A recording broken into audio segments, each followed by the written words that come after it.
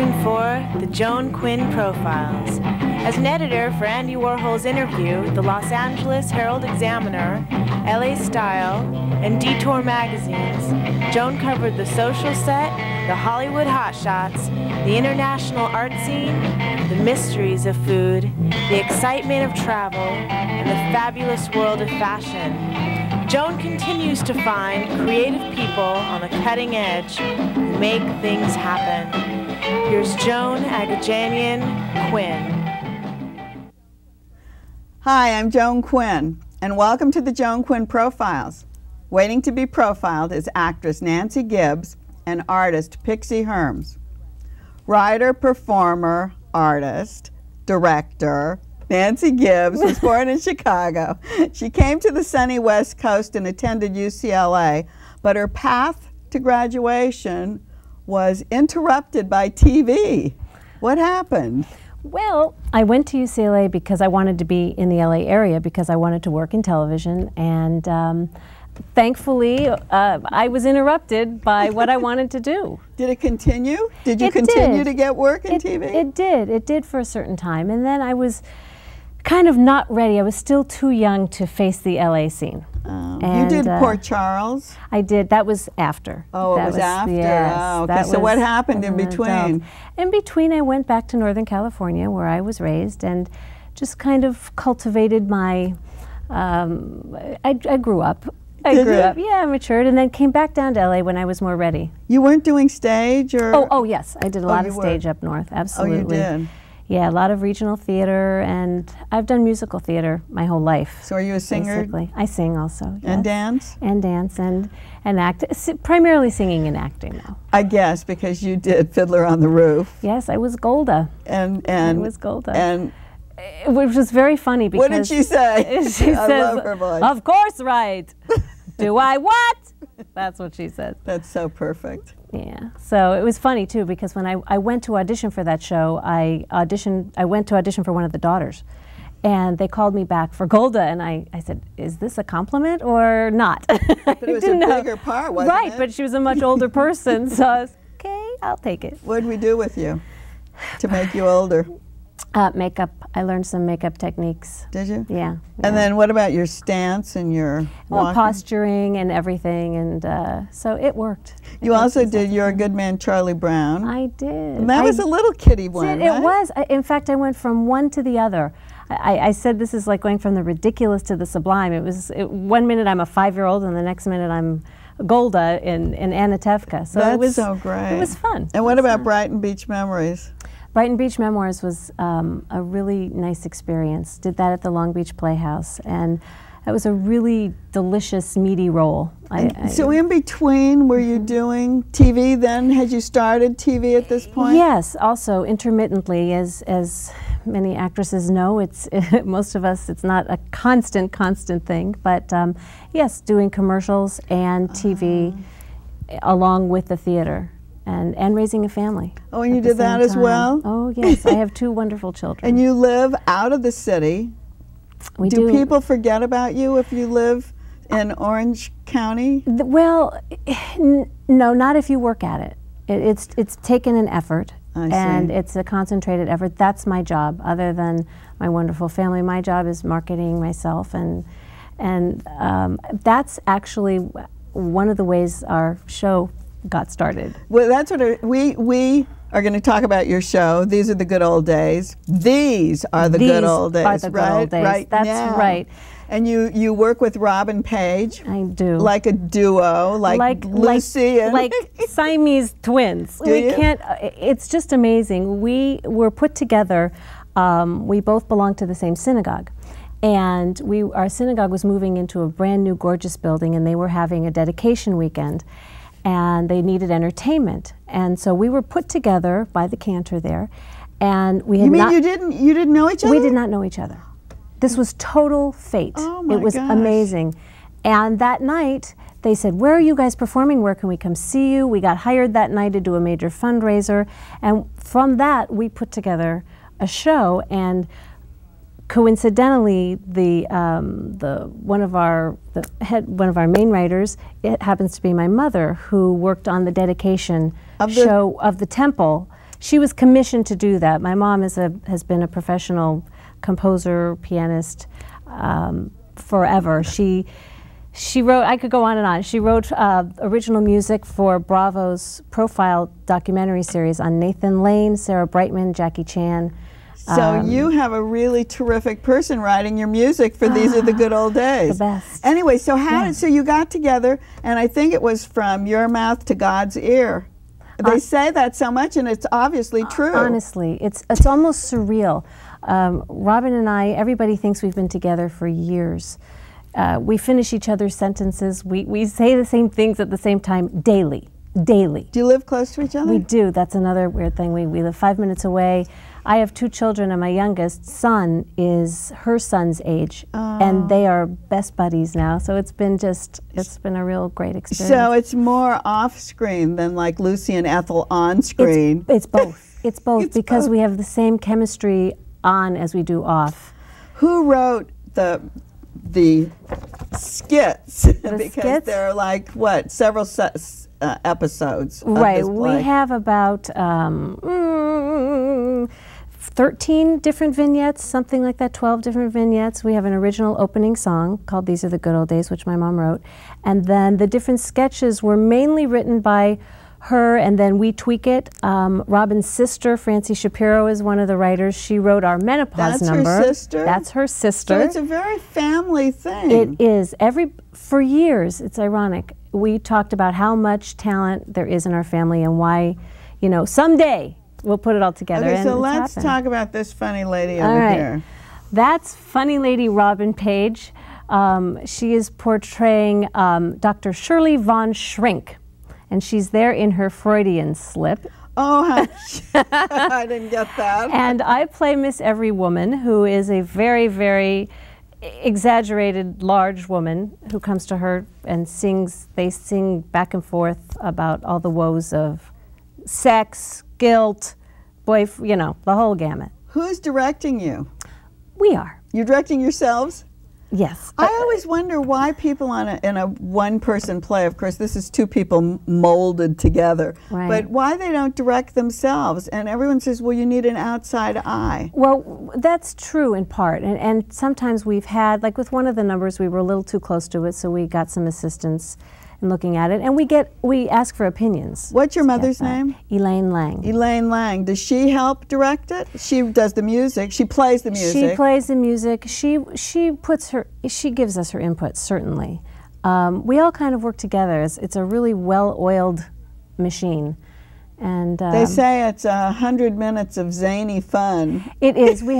There is so much comedy, and this is one thing that we love about our show, is that today the world is scary in many ways, and our show is so much fun, and you laugh so much, and it's a parody on our life, and we're able to laugh at it, and it just enables you to sit back, relax, be entertained, and laugh, which is hard to find these days in theater and movies. This is a picture of you and Robin Page, pretty straight looking in this, right? Without any get-ups? Exactly. That's one number. We don't have to wear a wig or a hat, and by that time our hair is pretty smashed down, but that's menopause, and we talk about sagging boobs and too much sex and no sex, and it's and all to song.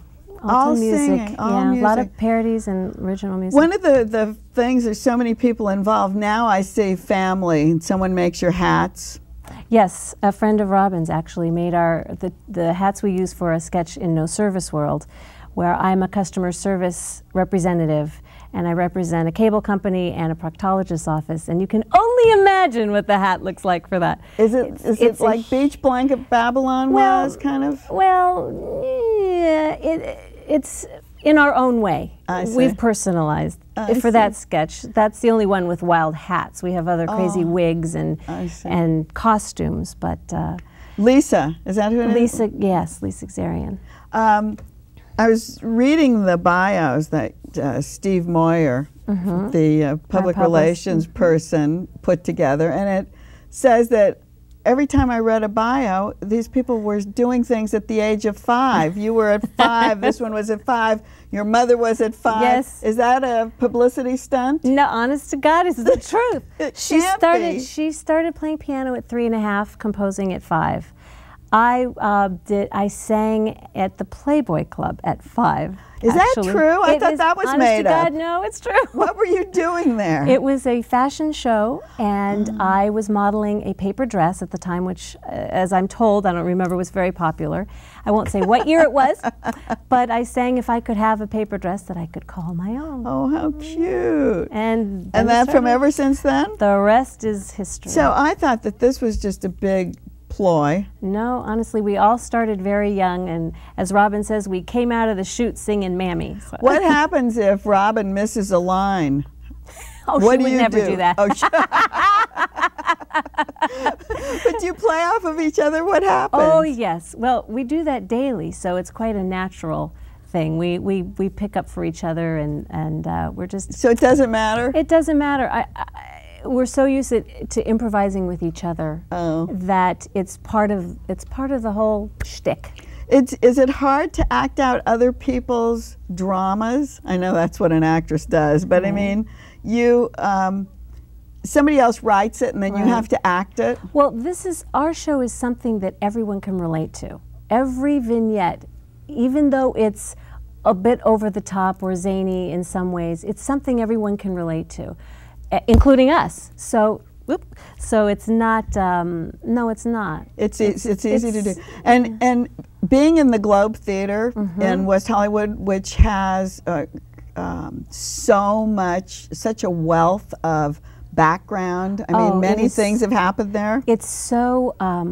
In fact, it's ironic because before we chose our theater, we saw the movie My Big Fat Greek Wedding, and loved it so much, and that's where she got started, at the Globe. Oh, and did you choose it because of that, no, or were you just, it just happened? It was so, yeah, and we had talked about the qualities of that movie and how it relates to our show, because it's the same kind of wonderful entertainment that everybody loves and needs now. Things that you need today. Yeah. Well, we're glad you were here. Thank you, I was thrilled to be here. Nancy, Thank you. It was Nancy Gibbs, and these are the good old days. These are the good old days. I keep saying that. Absolutely, because these will be yesterday's good old days. Exactly.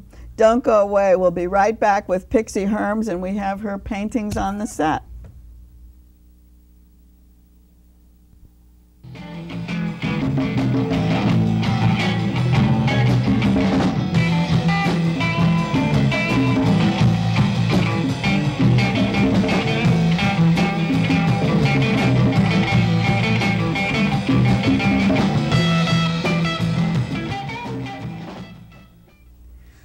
Hi, I'm Joan Quinn, and you're watching the Joan Quinn Profiles. I'm back with artist Pixie Herms, who was born and raised in Southern California, actually in San Diego. She graduated from Santa Monica College of Design and Art and Architecture, and she earned a BA from Regents College in New York. I've known Pixie a while. I went to her wedding to artist George Herms on the First Street Bridge. I know she's taught at art schools in Santa Monica, Pacific Palisades, and at a gifted program in Los Angeles. But until I read your bio last night, I didn't know that you had a life in music. Yes. 12 years in rock, jazz. Yes, I was in a group with my 8 brothers and sisters. I couldn't even believe you had 8 brothers and sisters. I still have 8 brothers and sisters, actually. And so you're the 9th person? I'm the 5th. Either way. There are 9 kids? Yes, there are 9 kids. And what were you doing? How did this band start? My mother was a classical pianist, and my older brothers and sisters got into music, and I took up trombone in the 5th grade, and I played trombone and flute, actually, in the group. We started by doing musical theater. Is that right? My brother wrote 3 jazz rock musicals in college, at the end of high school and college, and we had the Ventura County Youth Experimental Theater. Is that and right? I was on the executive board at 13, And oh, so you started really young. We're getting this right into place, right? Yeah, we were focus. real young, and we just did everything. We did the music. We did the theater. My brother wrote the book, the music. We performed, and then the band evolved out of the road shows for the theater group, because we'd go and do road shows at all the high schools and colleges and whatnot to promote the musical. And then what was the band called? Weirs? It was called the Weirs. The Weirs. Yeah. How'd you pick the name? My maiden name is Weir. It's with a Z instead of an S. Oh, but, Pixie, yeah. this is too much. The Weirs. I got it. Ooh, like the Jackson brothers. The Jackson. Actually, very, very similar. Were you at about the same time? Yes, and there was a proposal for us to do a variety show like the Osmonds, and we didn't do that though. A couple of years ago. You must have been so popular in San Diego that they took the memorabilia from the Weirs and used it at the, Hard Rock Cafe? They put it on display? Right, yes. It was a part of the history of San Diego music, and we were one of the groups that was very popular in San Diego. We played everywhere, and we were on the Homegrown album put on by the, I believe, KGB Radio. So you had a history. I mean, here was this group all up and down, well, basically Southern California, right? Right. And a history as a family rock and roll performance people. Yes, we did. We played everywhere. We worked constantly. Are they still in music? I have one brother, Tom Weir, who has a recording studio in the Valley. I have another brother, Michael Damian, who is an actor, writer, director, and does albums still. He sings? He sings, yes. Very good singer. He had a #1 single, Rock On, a few years ago, a number of years ago. And I have a younger sister, Teresa, who works under the name Tracy Barnes, as a country singer. And my elder sister, Maria, plays bass in groups all around town. Stand-up bass? Upright bass, yes, and I believe electric also. And then my eldest brother, Larry, has a music magazine. I can't believe it. I'm like, I know you're an artist, but you are an artist in a different field too. Did you ever think you'd continue with music, or why did visual arts come into your life? That's a very interesting situation. We were playing in Hermosa Beach at a club called Shenanigans, and we were a wonderful blues guitarist named Robin Ford was sitting in with our group, and we were at a break, and he sat at the table and said that whenever he felt happy or sad, he played his guitar. And I thought, well, I don't feel that way about music. It was work. Oh. It was what we did I went to work. And I thought, well, whenever I have an emotional reaction, I paint and write poetry. And I quit actually 2 months after that. Is that right? I literally put my instruments away and never played again. But you were still pretty young, because you've been an artist for 20 years now. Right. I was about 25. Yeah, but you'd already had a full career. Right. I'd already been working since I was like a little kid. You had a full career. Yeah. One thing, Pixie, you're not exactly short and tiny like a pixie. You're pretty tall. That's my dad. Yeah. He called you Pixie? Well, I was born on Christmas, and he named me after elves that help Santa. And he, in Ireland, they're called pixies. So it's stuck, and it's kind of the litmus test. If you can get past my name, you know. There you go. Okay, so we've got you having this epiphany. You're going to stop. You want to be happy, and art makes you happy. Well, I realized I'd never chosen my profession. I'd never chosen it. Oh, you were thrown into it. It was going into the family business, like if they made shoes, you know, everyone's making shoes. And all of a sudden one day I realized I had never made a choice to go into music. I just fell into music, and I was technically proficient. I studied with great teachers. I read in 3 clefs. I, had, Could you compose? No, I was not. I was not really. That's why, I didn't have the freedom I have in art. And the minute I started studying visual arts, I mean, I should not say art because music is an art. Yeah, that's why I said into the visual art. Visual art, yes. But the minute that I started studying the visual arts, and I knew immediately that was a completely intuitive drive, because even when we were on the road, I used to do paintings with fingernail polish because that's all we had, you know. Like, we just had stuff to go on stage, and I would do little paintings with makeup and fingernail polish. I mean, I was that obsessive at that age. You've had exhibitions all over the states, but basically a lot of art exhibitions in California. Right. And how did you get to that point? Where did we go? Once you decided you were going to be in art, did you go to Santa Monica College?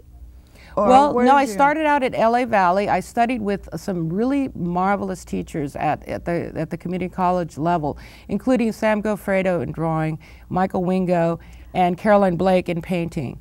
And I eventually studied with Michael Wingo as my painting instructor privately as well. I see. So you got right into it immediately. You went right to art classes. Well, he actually caught me. I wasn't quite sure where I was going as far as my focus in the visual arts. I was thinking ceramics because I'm very tactile. And he saw what I was doing in a design class and said, you know, you have to take painting. I don't, you know, and I immediately started focusing on my painting aspect. So that's what I was going to ask you. That's your favorite medium, obviously. Yeah, I love oil painting. I see. And you're teaching. Do you teach oil painting? Not really. Well, I've been teaching a lot of schools. I haven't been really teaching, well, privately I teach oil painting. I'm not teaching oil painting in the school system where I'm teaching younger kids because of the health risks. But I'm teaching privately oil painting to, I have some private students, but I don't teach publicly. You also give some workshops, and those are drawing workshops. Right. How does that work? What range of age? What? Any age. The drawing workshops I'm doing right now, I don't recommend too young of children because they might become bored.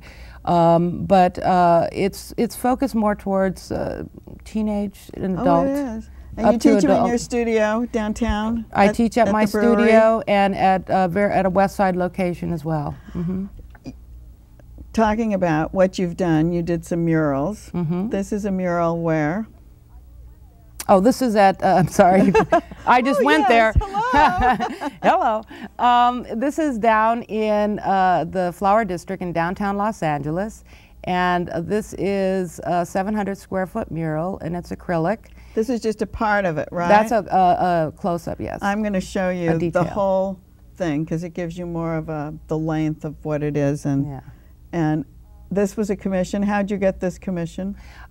This was a commission from the flower growers in that area, the people who actually grow the flowers and have the market there. You teach your children mural making, I think. At Marquez School, have they done murals or worked with you? Yes, I was teaching last year at Marquez Charter School in the Palisades, but recently I've been working more with the Accelerated School. And this school is near downtown Los Angeles, a little closer to where I live. And we just did 5 murals with the 8th, 7th, 8th grade. And we also did a series of two other murals in the last 2 years. So because you've done these murals, you really know how to teach them how to lay things out and how to work things. Does it become mathematical? Mural making is a technical experience as well as a creative experience. You do have to transfer an image unless you're doing a mural where you don't pre-plan. I see. And I don't know too many murals that are going to go up that way without planning. So. Tell us about this piece that you brought in. Oh, this is a lino cut, linoleum block carving, and this is a part of a series of linoleum block carvings that I also made cards out of, artist note cards out of them. And the prints actually are made by George, my husband, on his press, a press that he's printed a lot of poetry on, and it has a lot of a great history called the Love Press. I know the Love Press. Yeah. I saw the Love Press 25 years ago. Yeah, it's been around for a while. These are your cards. I mean, these are depictions of some of your artist cards, but you can explain the top row? Can I explain them? Are you just drawing, just your... Well, the whole series is based on communication, actually. And they also came the source of these cards came from a series of banners I did for the city of Santa Monica. I was going to ask you about the banners. So the banners look like these cards? They were the beginning. The cards have now moved away, but they're kind of like the grandfather of these cards. But the cards started to focus also more on communication and what one does when one sends a card and how one is reaching or connecting to another person. I'll show the exact, it opens up. So it's like, this is the full size of this. And then, and there's nothing inside. That's where we write our poetry. That's right, that's right. That's where you poets go at it. Yeah. So tell us a little bit about the banner project. Is it actually Christmas banners, or is it just the city of Santa Monica? I know Laddie Dill was instrumental in working on that project. Well, he started that project when I was just graduating, or had just graduated from the Santa Monica College of Design, Art, and Architecture, which is a very long name. Which is yeah. It's no longer with us. It's no longer with us, but it was a college that handpicked the students that came, and you worked one-on-one with the artist, right? Yes, and it was a studio you work with? mentor school.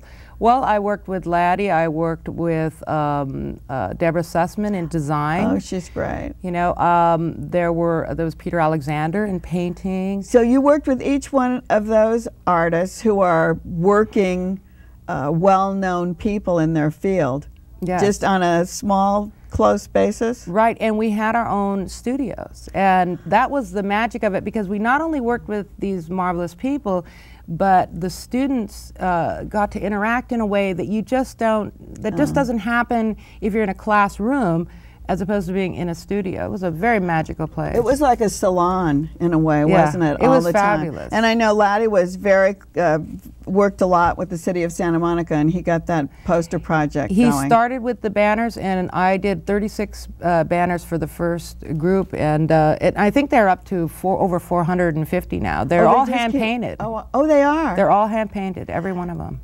You're very, very versatile. You did this label for a cake company. Right, yeah. Yeah, I was hired by, actually, this is Randy Waldenville, who started making these tea cakes, and he called me. They smell delicious. Oh, they are marvelous. And he wanted something really magical and special for something that was very important to him. He started this company of making a recipe that was very important to him. And that's a little gouache painting. And you did, that's so great. I'm so glad you got to come on the show today. Well, I'm pleased to be here. We've learned so much about Pixie Herms that now we can really delve into her. All of your paintings are on the set, and you made the frames and you painted the outsides of the frames to reflect the work inside. And thank you. You're welcome. And thank you for watching the Joan Quinn Profiles. We'll see you next time. Keep writing to 777 South Figueroa, 44th floor, 917.